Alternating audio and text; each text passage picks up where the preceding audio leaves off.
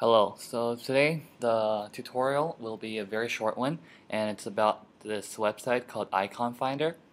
And what this website does is just like its name, it finds you icons, so it's better for you to watch. Like if you type in like the alphabet A and search for something, then it will automatically search you a lot of like A's, and let's say like an animal called dog, yeah, dog. There'll be a lot of dog icons, like robotic ones, like natural ones, bulldogs, whatever you call it. And so the website is called Icon Finder, and just like it says here, there's like this much icons here.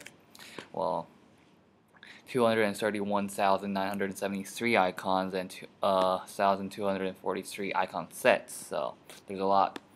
And if you want any icons, you can just go on here, find things, and it's done. It's easy.